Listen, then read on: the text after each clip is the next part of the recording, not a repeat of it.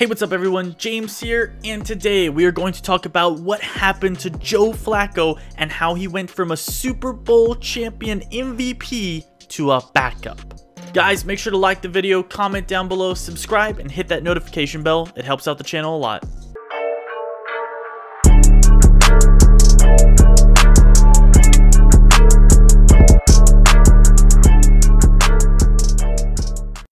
Joe Flacco was born in Audubon, New Jersey, where he had 5 brothers. Flacco grew up in a very competitive family as he played football, baseball, and basketball for Audubon High School. He was very competitive with his brothers and they all pushed each other to greatness.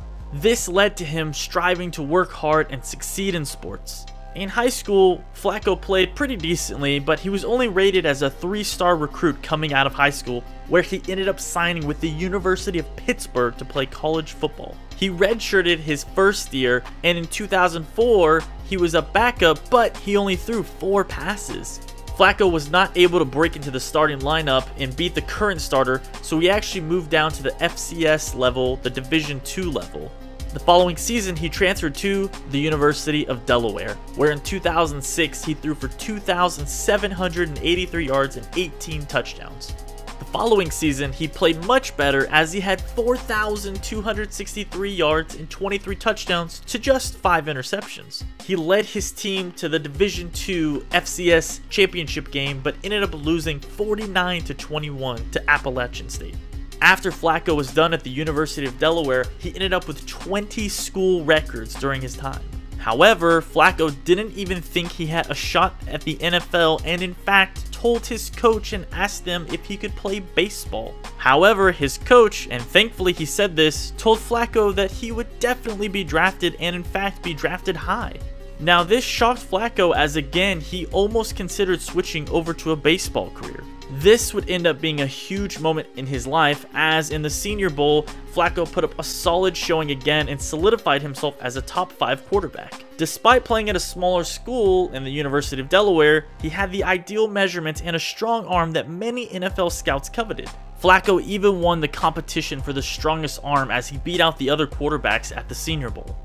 Many had him pegged as a 2nd round pick, however, in the 2008 NFL Draft, the Baltimore Ravens ended up moving all over the place in the draft. They moved from the 8th overall pick to the 26th overall pick to finally move back up to take Flacco with the 18th overall pick. Now, many thought that this was actually a reach, an overreach, and was actually kind of ridiculous at the time to think that he could make the jump from Delaware to the NFL and that he was not able to handle it. However, as everyone would quickly find out, he was going to be pushed into the spotlight immediately.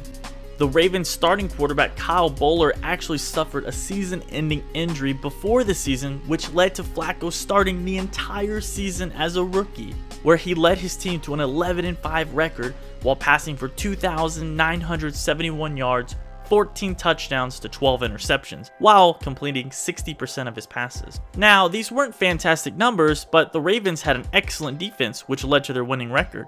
The Ravens went on to win their playoff game against the Miami Dolphins as Flacco became just the 3rd quarterback in NFL history to win his first postseason start, and the first one to do so on the road. He then went on to win the following week in the divisional round against the Tennessee Titans. Again, Flacco didn't have great numbers. In fact, the defense definitely carried the team, but he still led his team to the 2009 AFC Championship game versus the Pittsburgh Steelers. However, they ended up losing the game 23-14 as Flacco only had 141 yards passing and threw 3 interceptions, including a pick 6 to Troy Polamalu. Still, despite the up and down season, he played good overall and was still named the NFL Rookie of the Year. So was this just a lucky year? Was it only due to the defense? How was he going to do in the future? Again, as just a rookie, he took his team to the AFC Championship game and almost took them to the Super Bowl. Well, over the next 3 seasons, Flacco averaged 3,600 yards and 22 touchdowns as he became a solid starter and led his team to the playoffs in each season. So Flacco turned himself into a great starter and a leader who made the playoffs all of his first 4 years of his NFL career. However, in the 2012 season, Flacco would establish his legacy. This season, Flacco passed for 3,817 yards and 22 touchdowns to 10 interceptions while averaging 60% completion percentage. He again led his team to the playoffs with a 10-6 record. They faced the Indianapolis Colts in the wildcard round, where Flacco finished the game with 282 yards and 2 touchdowns. The following week, the Ravens headed into the divisional round against the Denver Broncos, where Flacco had arguably his best game and play of his entire career. Flacco threw for 331 yards and 3 touchdowns. However, entering the fourth quarter, the Ravens were down 35-28 with one last chance to tie the game. On 3rd and 3, Flacco threw a 70-yard touchdown bomb to Jacoby Jones, sending the game into overtime. He's got great speed, but that's not going to get it done. Flacco stepping up and throwing deep down the far sideline. Caught! Into the end zone! Touchdown, Jacoby Jones! How does that happen in the Denver secondary? That is stunning. Many have named this the Mile High Miracle and one of the greatest clutch plays in NFL playoff history. The Ravens ended up winning the game 38-35 in double overtime after Peyton Manning threw an interception and the Ravens hit a field goal to seal the game. The following week, Flacco went on to face the New England Patriots and Tom Brady in the AFC Championship game. The Ravens went on to beat the Patriots 28-13 as Flacco had 240 yards and 3 touchdown passes. Flacco became just the second quarterback in NFL history to defeat both Peyton Manning and Tom Brady in the same postseason. This led us to Super Bowl 47, where Joe Flacco faced off against the San Francisco 49ers. The Ravens pushed around and dominated the 49ers early in the game to go up 28-6 to start the second half after a kickoff return for a touchdown. However, this is when the infamous power outage Super Bowl happened. The power went out at the Superdome for 34 minutes, which many argued helped calm down the 49ers and ruin all of the Ravens' momentum. When play resumed, the 49ers were much better as they came all the way back to push the game to the absolute limit. But Flacco and the Ravens hung on to win 34-31. Flacco ended up finishing the Super Bowl with 287 yards passing and 3 touchdowns, as Flacco was named the MVP in one of the best runs in NFL playoff history. Flacco threw 0 interceptions during the postseason, and when you look at his career, it's phenomenal that he had this postseason run and didn't throw a single pick. This would end up being Flacco's best moment of his career, and the following season he became the NFL's highest paid quarterback in NFL history with a 6-year, $120 million contract. However, Flacco followed his Super Bowl season in the 2013 season as the worst regular season of his entire career, as he had 3,900 yards passing, 19 touchdowns, but an insane 22 interceptions as the Ravens went just 8-8.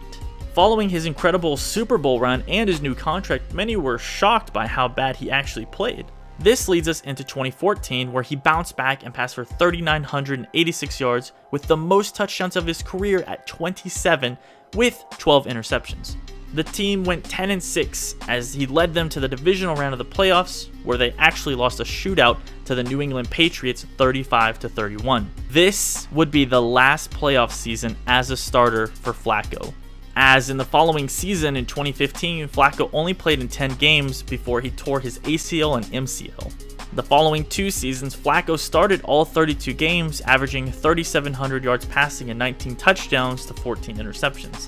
But the team didn't make the playoffs, and it looked like Flacco's run as a great starter might have been coming to an end. This leads us into the 2018 season, where the Baltimore Ravens, with Joe Flacco's contract coming up and expiring, drafted star college quarterback Lamar Jackson. Flacco started the season, but after 9 games he was injured again, and he only led the team to a 4-5 record before getting injured. However, when Lamar Jackson took over, the team went 6-1 and sealed Flacco's fate. The Ravens saw what they needed to see in Lamar Jackson and had enough faith in him to let go Joe Flacco. This leads us to the 2019 season, where Flacco signed with the Denver Broncos. Yes, the Broncos that he had his epic game against. But the Broncos also drafted a quarterback in the second round, Drew Lock. And when asked if he was willing to be a mentor to Lock, Flacco said it wasn't his job and he was focused on winning games as a starting quarterback, not mentoring a rookie. However, as the season played out, he only played in 8 games before suffering a season-ending neck injury, and he only led his team to a 2-6 record. This leads us to now, guys. In 2020, Flacco signed with the New York Jets this offseason to be the backup.